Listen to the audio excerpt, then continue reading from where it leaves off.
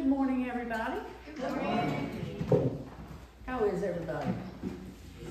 All right. All right, good to see everybody. Good to see you, Deandra and Cameron. The last time I did a children's message and someone said I scared Cameron off and she'd never come back. She's back. That's good. Our announcements are in the bulletin. I just want to say I bought the stuff and we collected enough money to make 48 hygiene kits. So y'all were incredibly generous. So that is wonderful. And a UMW project is the Penny and Prayer. Kathy, did you want to speak to that? That's just whatever's in the bulletin. Right. So you can read this thing here. You take a container, keep your spare change. The idea is every time you put in a penny, you say a little prayer. Of course, most of the time I throw in other coins as well, so I guess you could give 25 prayers every time you put a quarter in there. Anyway, but yeah, and we're going to collect them up on July the 14th and then put it in with our mission giving for that year. Also, notice the announcement about the canine training. We were approached, Jeanne's, Eaton's son is a canine officer in Currituck, about using the church, not the sanctuary, but the fellowship hall and the youth building for canine training. You know, they put drugs somewhere on the property and then they teach the dogs to find it. So our first event is going to be at 9:45 on Tuesday, June the 11th. So don't be alarmed if you see a lot of deputies' cars out in the parking lot. Nothing has happened. They're just working with the dogs in here. What? It might be fun to watch. I don't know if they'll allow spectators, but if you want to be a spectator, you can ask Jeanne to ask her son, and she'll check it out, I guess. And what time is that? They start at 9:45 in the morning, and it'll run, they said a couple hours, I think, give or take. And they're going to do that once a month. They're going to train the dogs here, and they train them at other places too, but I guess getting a facility where you can train them is a little bit difficult. So anyway, okay. Any other announcements anybody have that you can think of? Okay, very good then. All right. Let me get my stuff together here. All right, if you'll turn our hearts and our thoughts towards worship and join me, pray with me, and I'll pray the opening prayer. God of power and grace, we come before you this morning with praise and thanksgiving. Open our minds to what you have to teach us. Open our hearts to your love and enable us to love you in a new and more profound way. Open our souls to the joy that can only be found in you. In Christ's holy name we pray. Amen.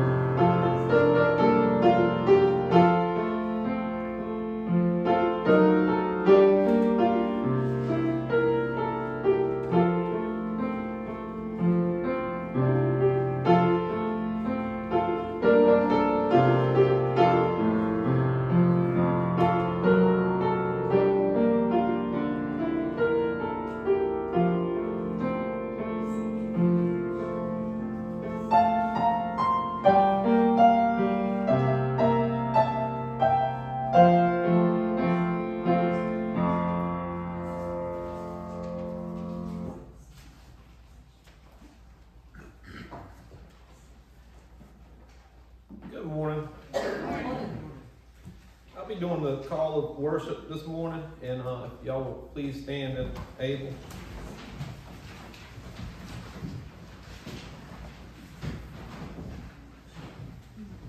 As we gather this morning to worship, May we speak truth. So that our words may give grace to those who hear. May we pray in faith. So that our words may give grace to those who hear. May we sing with joy. So that our words may give grace to those who hear. May we listen with open minds and receptive hearts. So that your words may give grace to us who hear. Please remain standing. We'll be singing Worthy to Worship out of the Celebration Hymnal 153.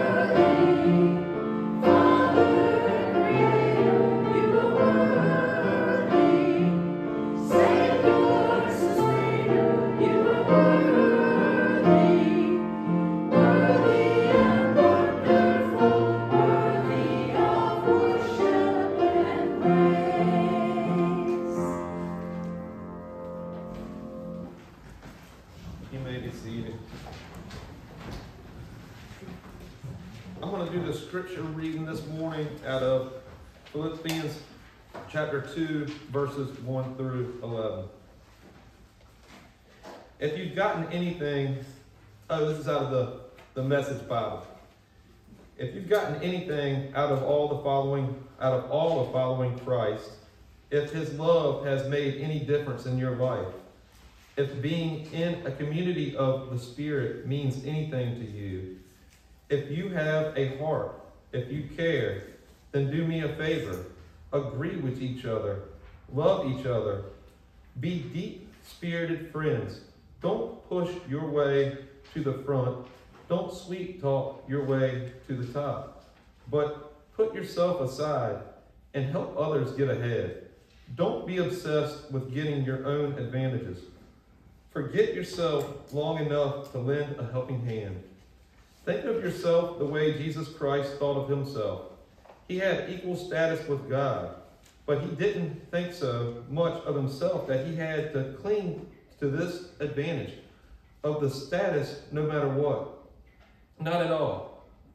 When the time came, he set aside the privileges of deity and took on the status of slave, became human. Having become human, he stayed human. It was an incredible, humbling process. He didn't claim special privileges, instead led a selfish, obedient life, and then died a selfless, obedient death. The worst kind of death that's possible, a crucifixion. Because of the obedience, God lifted him high and honored him far beyond anyone or anything, ever so that all created beings in heaven and on earth, even though those long ago dead and buried, will bow and worship before this Jesus Christ and call out in praise that he is the master of all, to the glorious honor of God the Father. This is for the people of God. Thanks be to God. Thanks be to God. Thank y'all.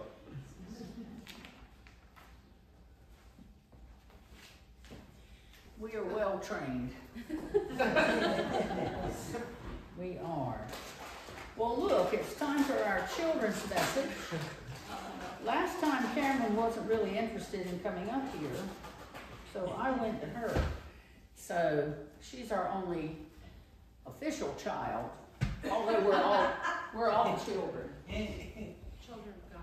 You gonna come up this time with your grandma, or are you gonna stay back there? It doesn't matter to me. All right, we're a traveling children's message today then. So right, school's out, huh? Yes. So good to see you. What? Counting the days till you're a child after my own heart. I love school. I really did. I like summer too, mostly because I wanted to go barefooted every day. Didn't want to have to wear shoes. Anyway, today I'm going to talk about family. And I'm going to talk about this family. We're all like a family in here. And you have your own family at home, right? What does she call it? Gigi. You got you, Gigi. And you got other people in your family. But this is your family too. So I'd like to give you a kiss. There you go. Have a kiss. I'm part of the family too. That's exactly what I was going to say. So here's we're going to give kisses to our family. Would you like to help me give kisses to our family? Okay then. Here's the thing, you can give kisses to all of our family. I would say the only children I have here are the two young ones up there. The rest of y'all can be brothers and sisters. So just take it out and give kisses to our family. Because we love our family, right? And giving kisses is one of the ways we can show that we love our family.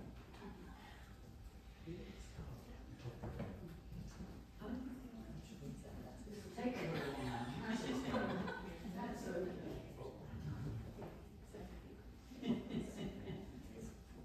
72. Okay. There you go. All kinds of kisses going on in here today. Oh, yeah. This sister got left out. Here, my sister. I'll just chuck you one. Would you like a kiss, Joyce? Okay. She wants a kiss, she says. There you go. Don't forget that ball-headed cat. That's right. You want a kiss? Let's see. Did you want a kiss, Brenda? Brenda wants one. Thank you. Yeah. And Carol and Red, they want a kiss too, I'll bet you. What are some other ways that we show love to our family? Can you think of anything, Kim? Pray. What? Pray. Pray. Yeah, we can pray for our family. How about anybody else? What are some other ways we can show love to our family? Spend time with them. Give a hug. Bob can have 2 kisses because, I know how he much likes candy. Uh-oh. Got it? Okay. Help to take some of theirs. Yeah. Help them do stuff stuff. You ever help your mom do stuff, Cameron? They do. Yeah. We can clean up. We can. You're good. All right. We have to go take my mother a kiss. I should give her kisses every day. Lots of them. Kisses. Love and hugs. That's right. You want to go give those choir folks a kiss? Although they should not eat chocolate before singing because it makes your throat weird. They can save it. I do. Thank you. There we go. Thank you. All right.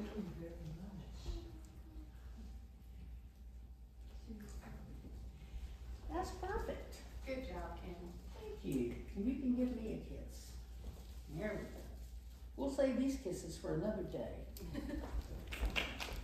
Yeah, thank you, Tony. So when we think of, yes. We can put our wrappers in the offering plate. Yeah, yeah. Just don't leave your wrappers all over the building. And if anybody wants another kiss, they'll sit right there. If you're feeling really kissable, you can run up and get another kiss. That's right. I'm liable to have to buy a bag of them. Yeah. So we want to think about all the ways we show love to our families today. So let's say a prayer together. God, we thank you so much for our families, the ones that live in our houses with us, the ones that live in other places, and the ones gathered here in this church today. We thank you so much, and we thank you for Cameron. In Jesus' name we pray. Amen. Amen.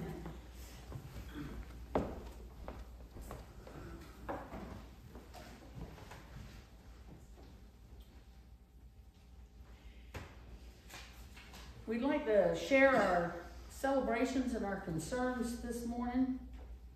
What have I done with my water bottle? Oh, there it is.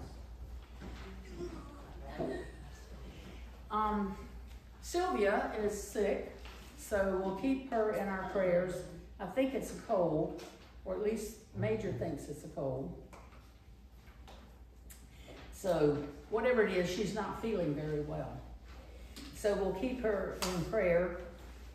We want to especially remember Tony Colley and of course Sue and his family. Is always stressful when you got somebody sick and in the hospital. Anybody heard an update since about Thursday? I think the last update I heard was Thursday. At that point he was responding some, and but they still had him in ICU.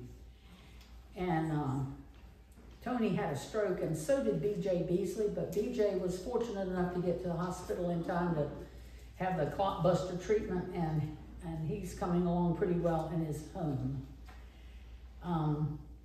We're also praying for Charles's brother's wife died, and so his brother and Charles's family.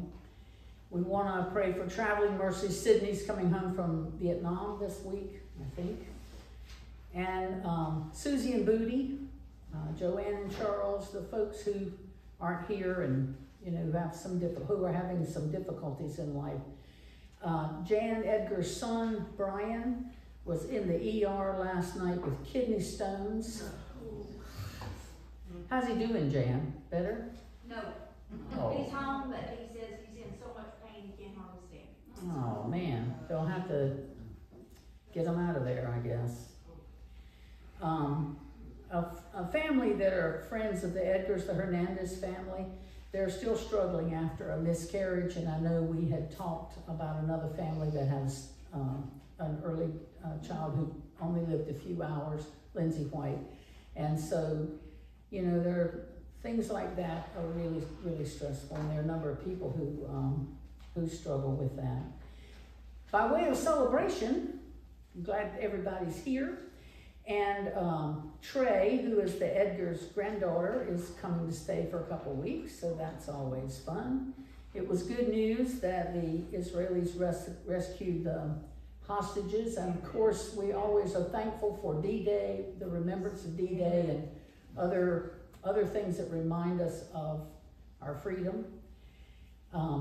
I'm particularly celebrating today my son Robert and his wife Tristan, who both are in the military. Robert's in the Navy, Tristan's in the Marines. They've been stationed in Okinawa for 4 years. They've come home. They're going to be stationed in Northern Virginia, but they're coming down for lunch today. So get to see my little grandchildren. They'll look like different people, no doubt. I've seen them on the computer, so it won't be a total shock. Friday is Iris' birthday. Should be much rejoicing about that. AB, who was here earlier, his oldest grandson graduated with honors. And we talked in our Sunday school class about, we were so thankful for all the positive news from graduations, kids who got scholarships and kids with honors and all the successful, uneventful graduations that have gone on. And we're so happy for that. And we were talking about blueberries and figs in the back. I ride by those cornfields on the shortcut, checking to see how tall they are. I'm waiting for the corn. But I'm thankful for all the things that are growing and blooming and all that kind of stuff. Does anybody else have any praises or concerns you'd like to raise before we go in prayer? To add to the graduation, my little sister graduates from Hickory High School this Friday, and she's going to Regent, so excited for her Christian Oh, cool, another graduate. Yeah, Good job. excellent. All right, all the graduates at this time of year, we're so thankful for those kids. All right, let us pray. God, we thank you. We come to you and with so much thanksgiving in our hearts for the graduates, for our family members, for birthdays and celebrations and all of the good things, the food that's growing on the trees and the bushes. Lord, we love to look around our creation and see all the things you have made for us. We are truly thankful, Lord. And we also come with concerns. We are concerned about people who are sick. Tony and BJ in particular have had strokes, but there are all kinds of other folks whose names we don't even know, but Lord, you know them. We ask that you bring a healing touch and ease the worries of those families and caregivers. And Lord, we know and understand grief, and we ask that you comfort and be with Charles's brother and the extended family and the loss of Charles's brother's wife. And Lord, we know that the loss of a child is just incredibly painful.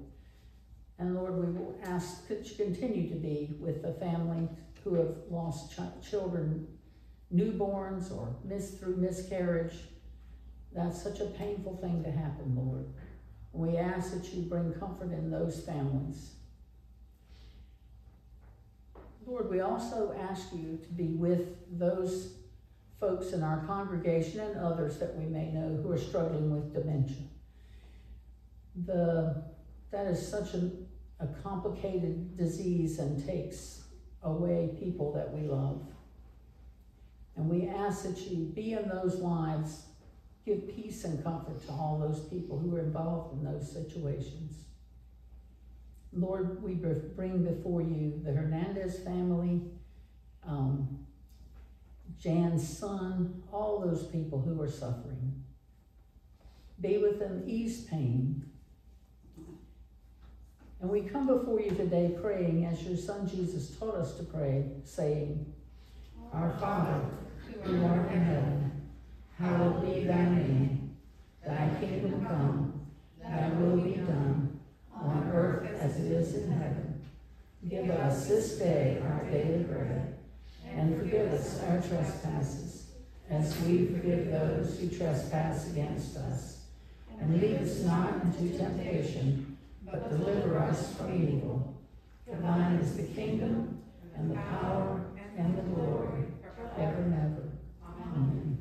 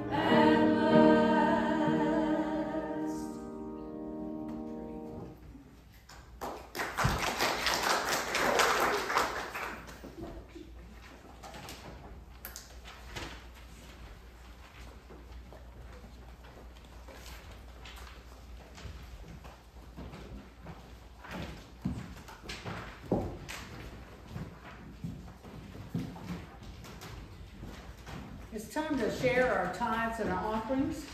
And I was just reading a little bit more about the health initiative that's supported by the Methodist Church. Among other things, there was a really cool story about how the United Methodist Church is involved in measles prevention in the Congo. And, with education, with vaccinations, and, we don't really have to worry too much about measles in this country anymore. I don't know if y'all remember having the measles. I certainly was really sick with the measles when I was a kid, and I have a friend who's deaf because of the measles. So it can be a really devastating disease to children. We're thankful for vaccines. We're really thankful for the United Methodist Church, who is working all over the globe trying to help people with diseases like the measles. So if the ushers will come forward, we'll take up our tithes and our offerings. Seem to be missing an usher.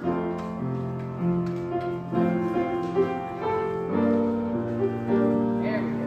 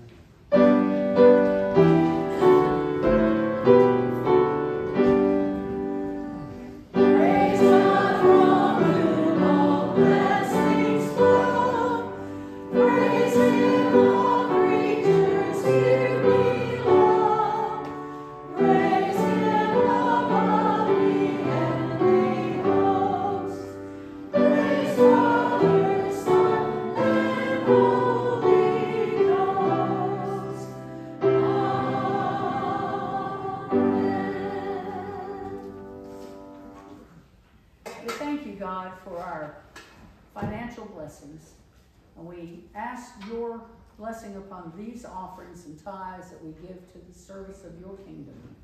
In Jesus' name we pray. Amen.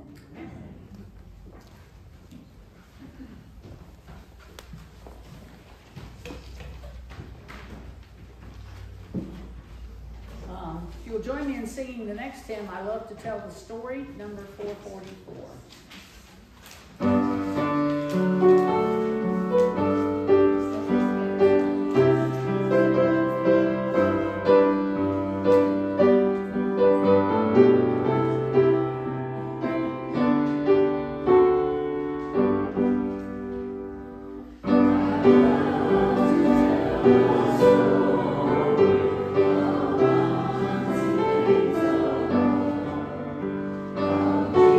Jesus and his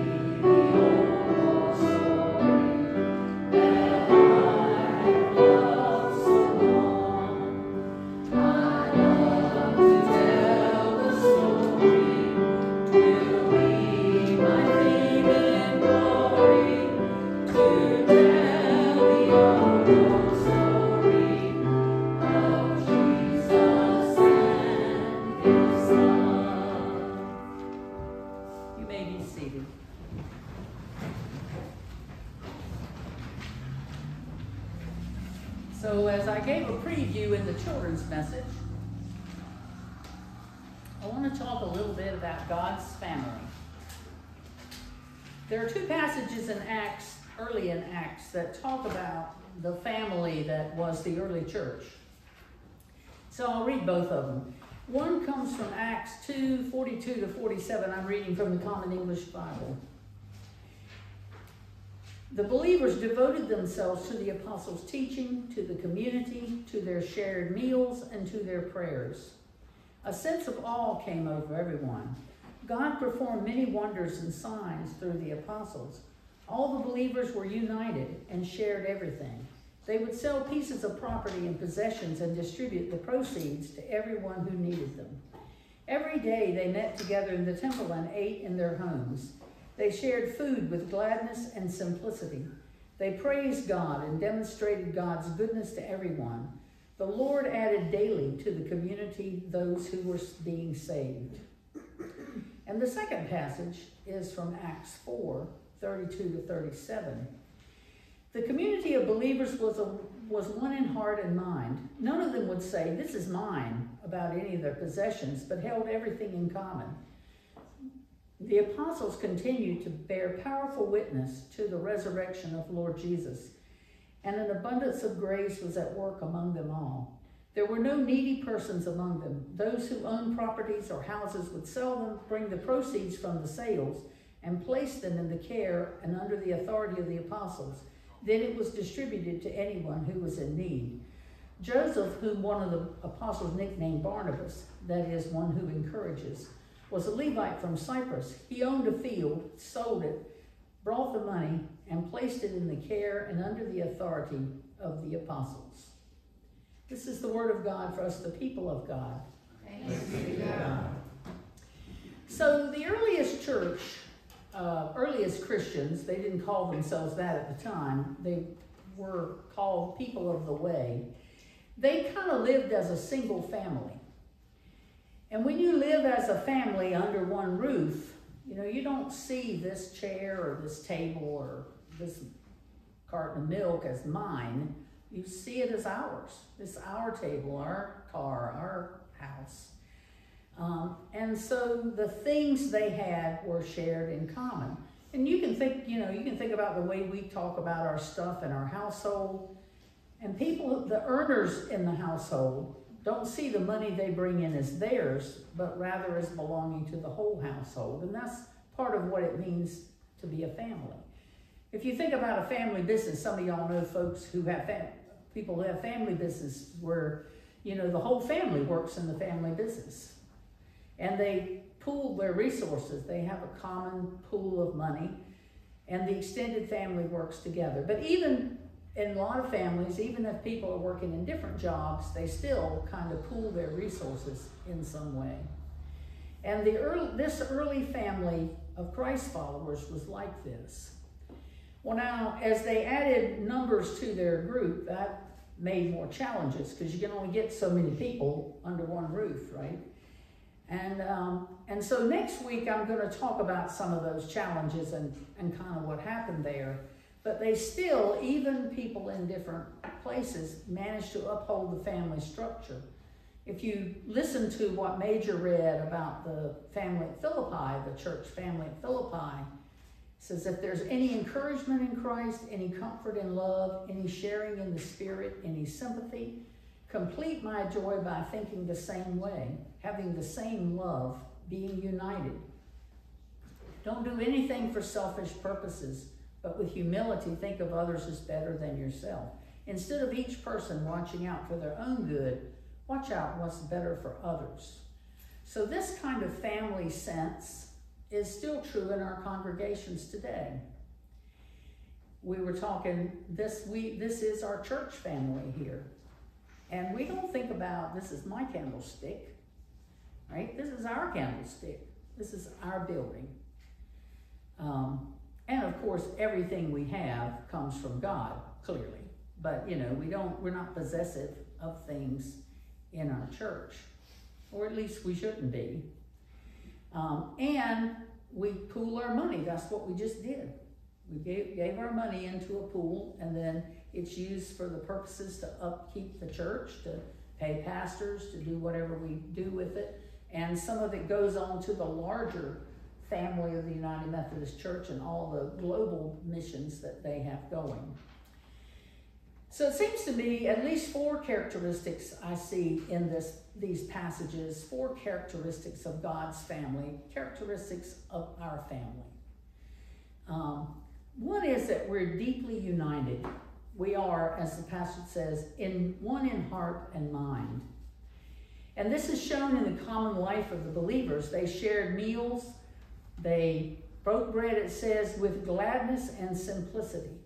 And they met together to worship God and to learn and to share. I think that eating together is important. Major and I have talked a lot about it when we did that community meal.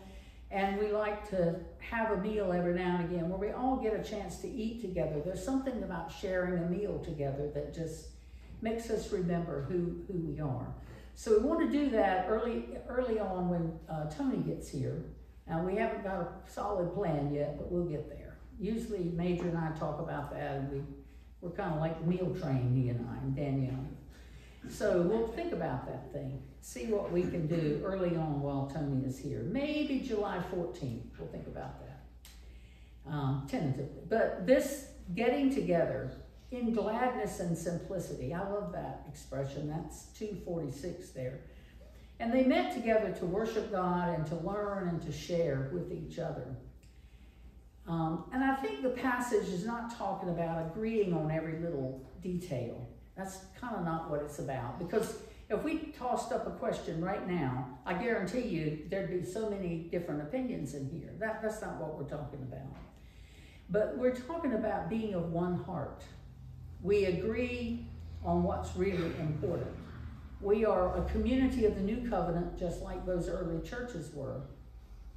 And in the early church, they remembered the Old Testament prophecies from Jeremiah and Ezekiel, where God promises Jeremiah there will be people with one heart and one way.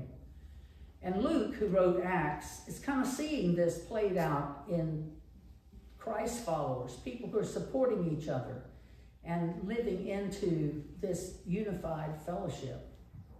And of course, there were issues. Any group has issues. And we don't have to agree on everything. But we share a common belief in Jesus and the power of redemption.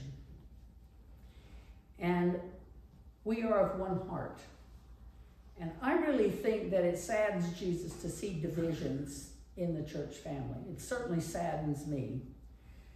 I really have some hope, though, because when something happens, when there's a tragedy or a natural disaster or something, people will pull together. I was, this past week when BJ had the stroke, and I thought about the number of people across denominations were praying for him. We were all of one heart in this community. So many people, know them. And I think that when it comes right down to it, many, many people are of one heart. Even though we attend different churches, we may have different divisions. I would love to see a time when everybody just attended one big giant church together, maybe. I don't know. Anyhow, but agreeing on the important stuff, I think that's the unity this passage is talking about. The other thing is what they refer to as the apostles' teaching and prayer. They were then, and we are now, witnesses to God's grace, and we're always trying to demonstrate God's goodness. Teaching, not necessarily just up here like I'm doing, but we have teaching opportunities every day, all the time. And we have ways of teaching about Jesus' life.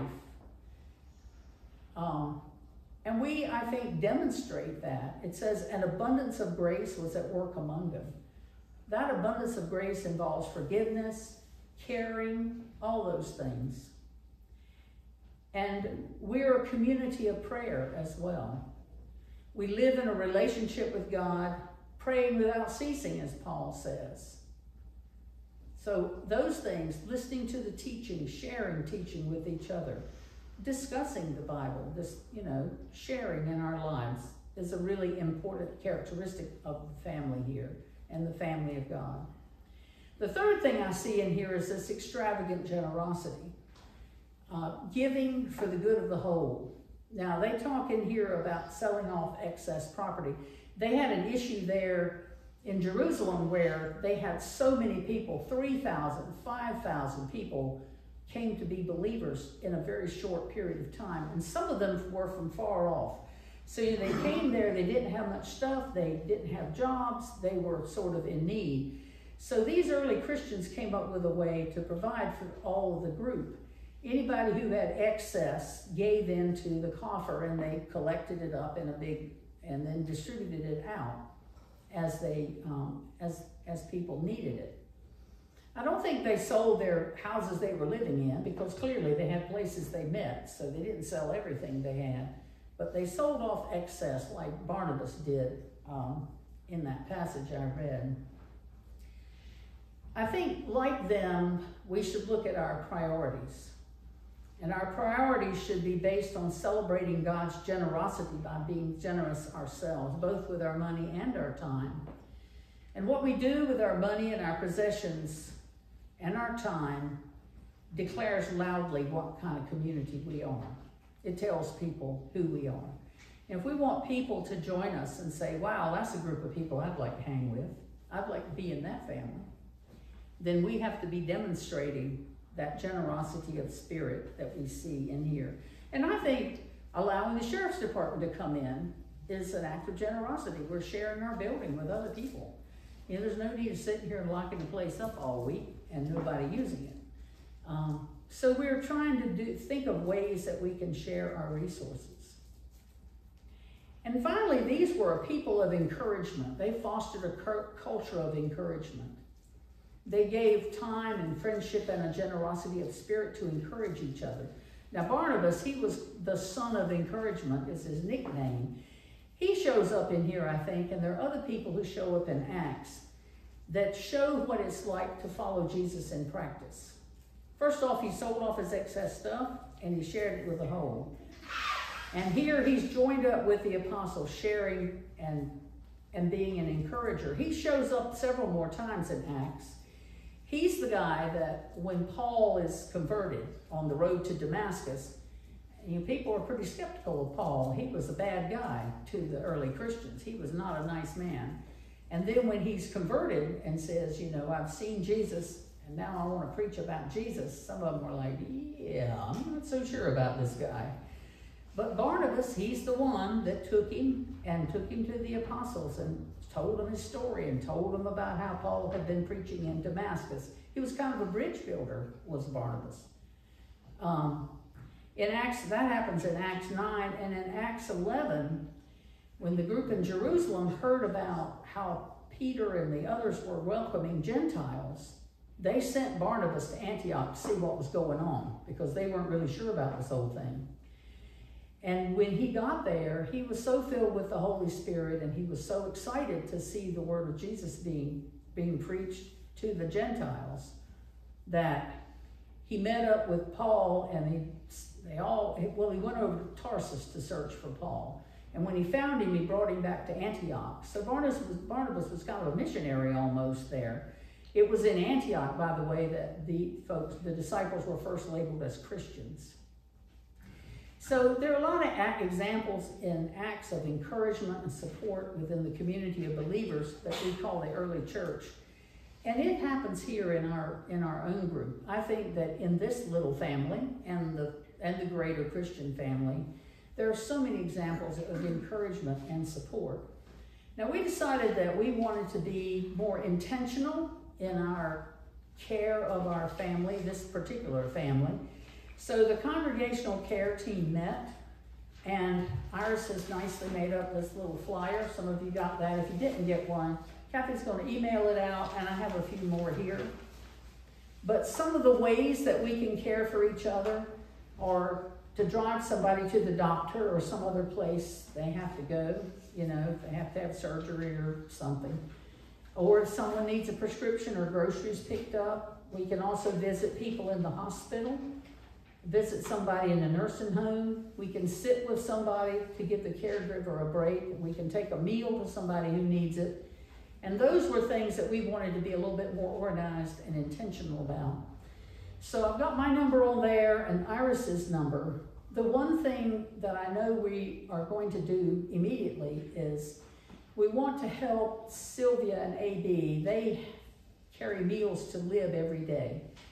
And on the weekends, she said lunch is sometimes difficult. So she'd really like to get people to take Liv a lunch on Saturday, and she's not sure about Sunday. But once we get that firmed up, we're gonna try to step in and help that situation out a little bit. So if you're willing to occasionally bring a meal over to Liv's, give Iris a call or get on the list. And when we get organized, you know, if we have 10 people, you may have to do it once every 2 months or something like that. But we wanna make plans to help support that situation. We spoke with Lila Warner's caregiver, and she would like some respite care. So we may end up doing that. We've spoken with a few other folks, and so we're ready to try to help and support our community. I've included on here our 3 nursing home residents at the moment. If you want to visit or send a card, this is their address there. You can certainly send a card, or it's difficult to call. I'll grant you that. But Jeanne has been to see Bob Gowitzka, and I think he has a phone at the rehab place. Laverne doesn't hear well and is not able to take calls. But if you want to go visit Laverne, this is where she is. This is where all these folks are. So, you know, we just want to kind of remember that we're a family and kind of take care of each other. And that's sort of what the congregational care team has talked about. And we're all on the same team here. We're all on the same family. And so we want to think about these passages and acts in our attempt to be more intentionally God's family. Let's pray. Lord, we thank you so much for this church family.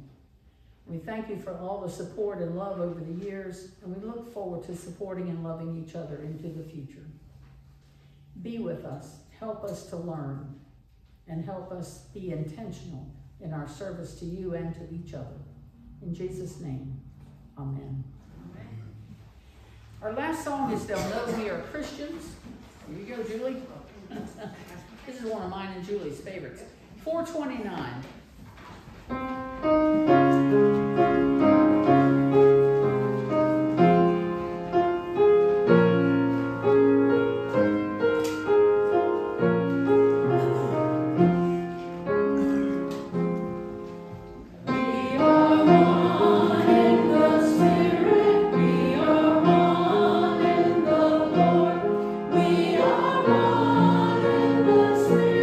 We are one in the Lord.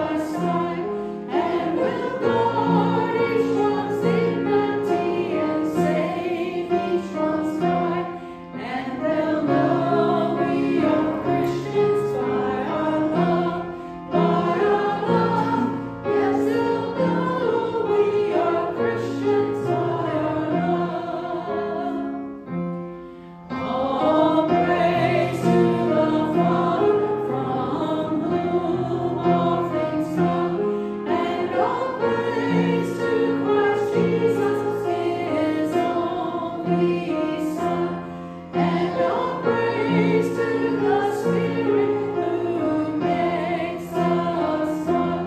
And they'll know we are Christians by our love, Yes, they'll know we are Christians by our love. All right, anybody who wants any kisses, they feel like they're needing a kiss. Also, I forgot to mention, but it's so good to see you back, Ken. I was happy to read that they removed the last of that debris from the channel there, and they've opened up the Baltimore Harbor again. So that's good work there. Difficult work. Join me in the benediction. We're glad we're part of God's family. Be with us now as we join our brothers and our sisters, both in this church and in the community. Help us be loving, forgiving, filled with grace, extravagantly generous, and be your children. Amen and amen. Amen.